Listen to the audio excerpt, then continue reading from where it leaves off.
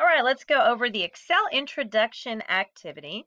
This activity you're going to do with me, and you're going to need to open up your OneDrive. So you'll go to onedrive.live.com and be sure you've got your drive open.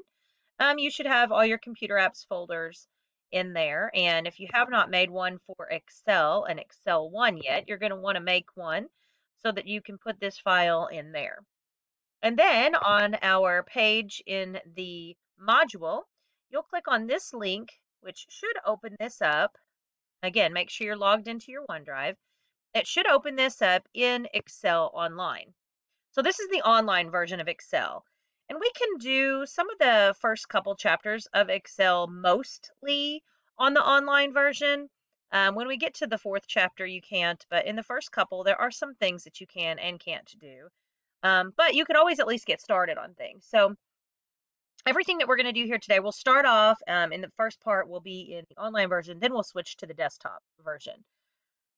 In the event you had to work on it at home, do as much as you can do and just skip the things that you can't do in the online version if you are working, for quarantine or whatever. But then you can always do the other part when you come back to school. Okay. All right, so here we are. Now you're going to have to save a copy to your file folder because you're not going to be able to use mine. So when you click Save As, when you go to File and Save As, you won't have the option to save as, but you should have the option to download a copy. So what you're going to do is download a copy and you're going to put it in your OneDrive and you're going to put it in your Excel folder. So go ahead and pop it in there and go ahead and put your initials on there for now, just so you know it's yours. And then we'll save it as something else once we get it opened in the online version of Excel. Okay, now we don't want to use mine anymore. So we're going to get out of this because yours probably has my name. Click on the little squares and that should open up your OneDrive and you can close that Excel file. And then in here, hopefully you have the opportunity to open the new version, which has your initials on it. Okay. And you may have to do a little bit of refreshing because it may not be there just right off the bat.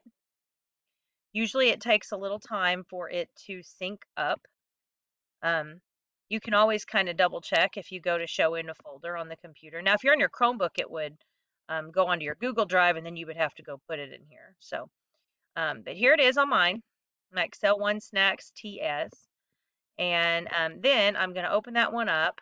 It says that it's here, so it may not be synced yet. See if we can view it online. All right, there we go. So now it's going to open up online. So you can right click it and view online like I've done, and it should open up. And this is your version here, the one that's yours. Okay.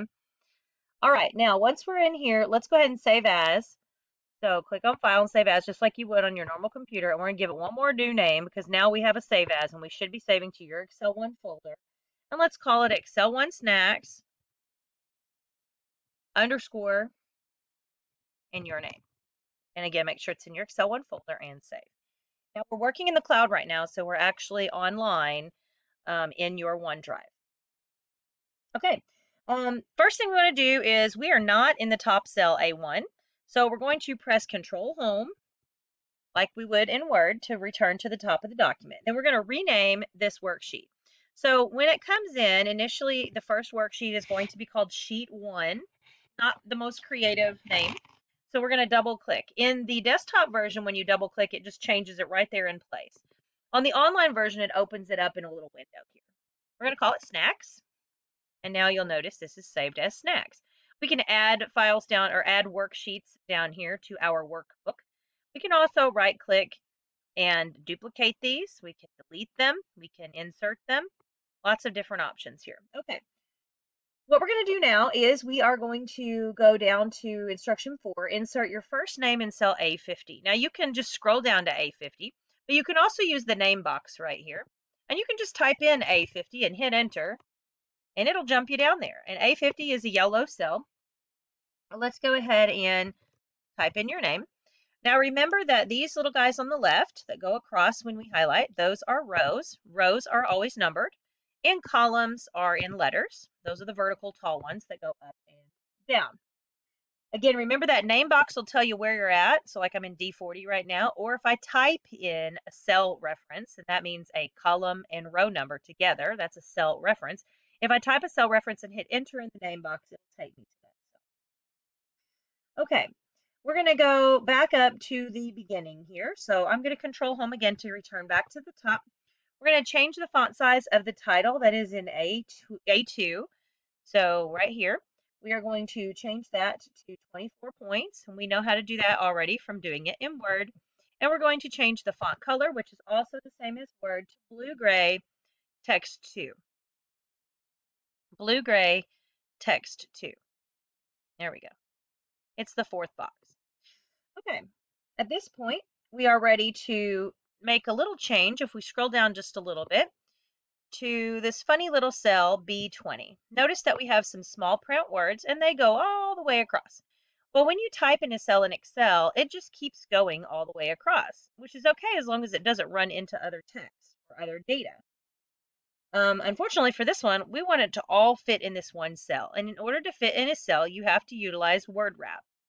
Now, if you're on a bigger screen, you're going to see the word wrap right here, or wrap text rather. Let's see if I can get it to show. I'm on a laptop right now, so I can't really get it to be smaller or bigger. But it's this little button here, wrap text, and you're going to click on it.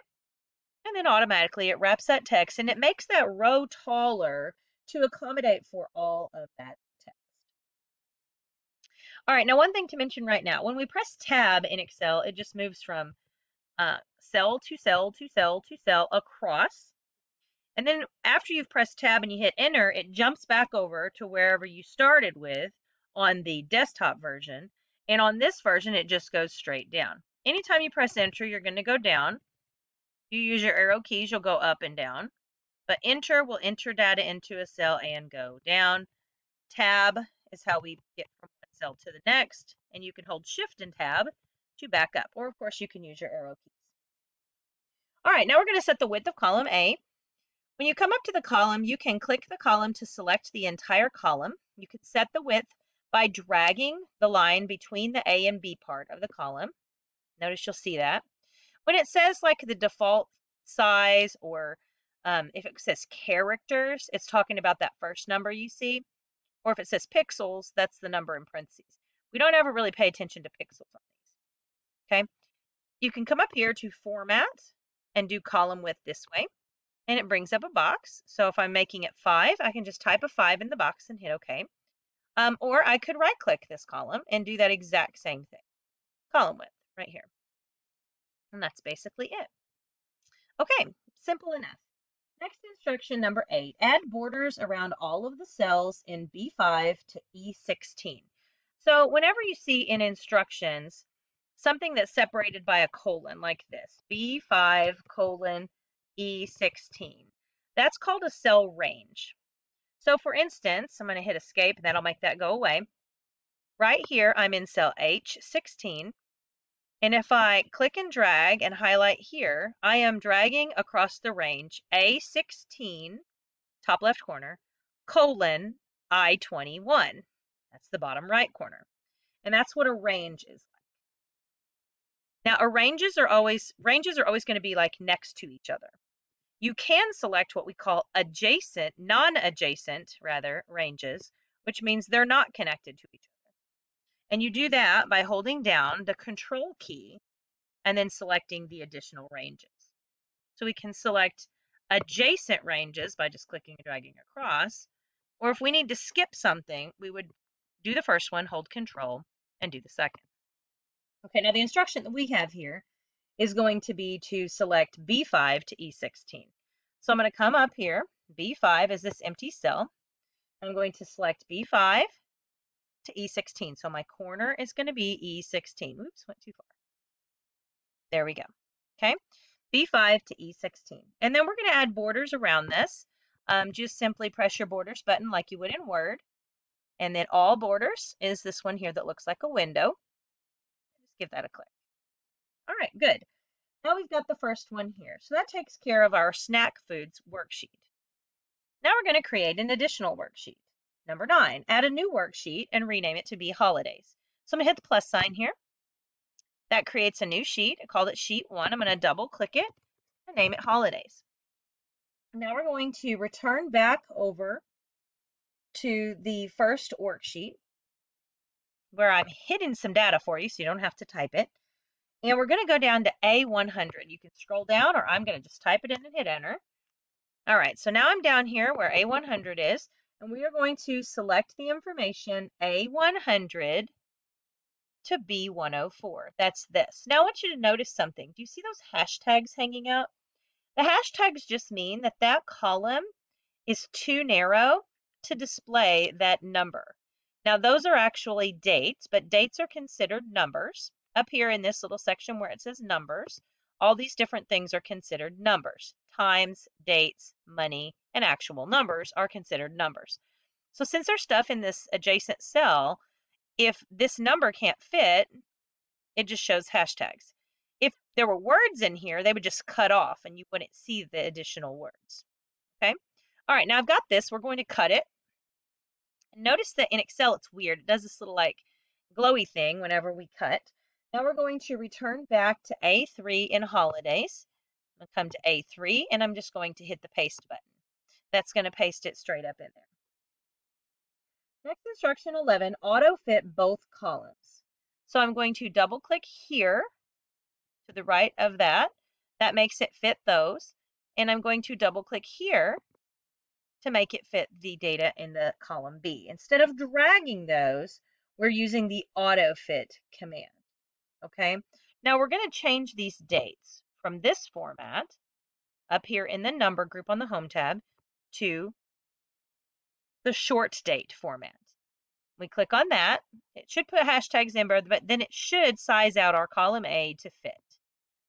And there we go. Now we've got our data in there. All right, in number 12 says in cell A1, we're going to click up here in cell A1. We're going to enter the word fun, holidays. And then you're going to press enter, and that's going to take it down to the next column. I'm going to take my arrow key and point back up to the first one. And it says to change the font to Arial Black. So we already know how to change our fonts. And we're going to make this size 20. So go to size 20. It'll automatically resize your row to fit your font. And it does automatically do that. 13 says add column labels above the data. Date here and holiday. Oops. Probably helps if I spell it correctly. Notice that if you go try to type over something, it replaces everything. So when I typed that wrong and I started typing again, it replaces it. If you wanted to edit it, you can come up to the formula bar up here at the top, and you can click in there and you can fix your mistakes that way. You can also double click in your cell and then click somewhere in there. But if you just start typing, you're going to type over the whole thing. All right, number 14 says insert a row above Independence Day. So whatever row you want it to be above, that's the row you're going to highlight. So I'm going to click on this row 5. And you can do this lots of ways. You can come over here to the cells group and you can insert sheet rows. I believe you can also go to the insert tab here. Well, maybe not on this one. And then you can right click. I usually just right click and insert rows. Okay, so then we've got that in there. We're going to add March 17, March 17. And I'm going to hit tab, and automatically it will update that date, and it's St. Patrick's Day. Oops, look, I messed up. I'm going to come up and click on this cell, and then click in the formula bar, and backspace my error, and hit enter to accept. All right, 15 says insert a row to add June 19 is Juneteenth. That's going to go above Independence Day, so I'm going to click on row 6, right-click the row, and go to insert rows. The next one is going to be typing that in. June 19, notice we don't have to type it in that other format. It's automatically going to adjust because we already formatted it. And then type in your data. All right, so we've got that number data in there. Next, we're going to insert a column between column A and B. So right now, we have column A, we have column B. We want to add in a column. So it's kind of like the rows. It adds before, because if I'm on row 4 and insert a row, it adds it above it. So same thing here. If I want to add one in between, I'm going to select column B. Same thing as before. I can come up here and insert sheet columns, or I could right click to insert that column. Either way. Next instruction is we're going to add the label rating here.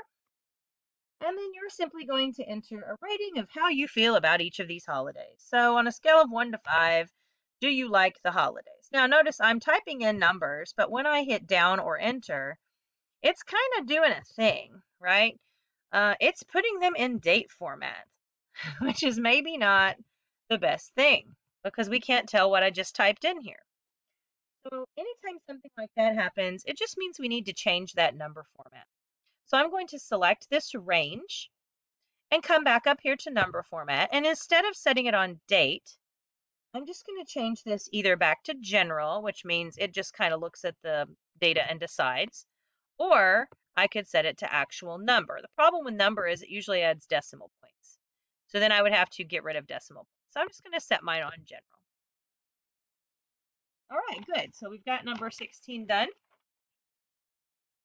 And now we are going to create an additional worksheet. So we'll come down to our plus sign once again. This one we're going to call Hi, H-I, and press enter to accept that name. And then we're ready to enter our data in here. We're actually going to do something kind of fun in this one. We're going to shade and make a word just by using shading in the cells. So we're going to start in B2 and we're going to select non-adjacent ranges. That means they're not connected. So we're going to have to select the first one, hold Control, and select the non-adjacent ranges. So B2 to B14, like so. Then I can let go of my mouse, but I'm going to hold down Control and then choose D2 to D14. Okay, and then while I'm holding Control still, F2 to F14. So we're like making the word hi. We still have to put the crossbar in there. And I don't care what color you want to make it. So choose any shading color that you like. Next, we're going to shade C8 right here to create the little crossbar. So just go ahead and click on that cell and click your shading. And now you have your beautifully shaded word. All right, in cell A1, let's click and type in your first and last name. And notice how it goes over there into column B. If I were to type something here, I'll type hello. Notice it would cut off my name. Now I'm going to click back in there and press delete. But I just wanted you to see what happens whenever you have text running into other text. We are going to go ahead and auto fit A1. So recall that you're going to click between the A and the B column right there on the line, double click, and that's how we auto fit. All right, at this point, we're going to insert two columns to the left of column D. So we're going to click on column D and we're going to insert twice. So insert a sheet column and then insert a sheet column. So now we have a really wide crossbar going on. So something else that you can do is you can hide columns. So we're going to hide column D. Just select that column, right click it, and choose to hide the column. So now notice that our letters do not go in order anymore. Well, I mean, they do, but I skip one, A, B, C, E, F. So D is still there, we just can't see it. Now I'm going to show you how to unhide it. And it's not as you would think. You might just think, oh, I'll just right click here and unhide. But when I do that, nothing happens. You have to select the area that the hidden column belongs in. So I'm selecting C and E, and then I can right click and unhide and D would come back. But we don't want to do that. So I'm going to go ahead and undo so that my D stays hidden. All right, next we're going to hide this entire sheet. So I'm going to right click because you can also hide sheets and choose to hide the sheet. Now, if we wanted it back, notice there's nothing to right click to bring it back. To bring back a hidden sheet, you would right click on a sheet that exists. You'd go to unhide and then it would show you all of the hidden sheets. But I'm going to hit cancel. All right, that's the end of part 1 of this video. We will be picking up on part 2, but we're going to open this up in the desktop version of Excel to continue. So it will automatically save. It should say saved at the top. So you should already have this saved. If you go back to your OneDrive, which you should hopefully have open in another tab, and you hit refresh, you should see it in there. And of course, mine was already in there. You could see it, and it said it was just saved a few seconds ago or a minute ago. But you want to verify that that is indeed there. And then we're ready to get out of this version, and we're going to go open this up in our regular Excel from our OneDrive in Windows. So join me back for part 2.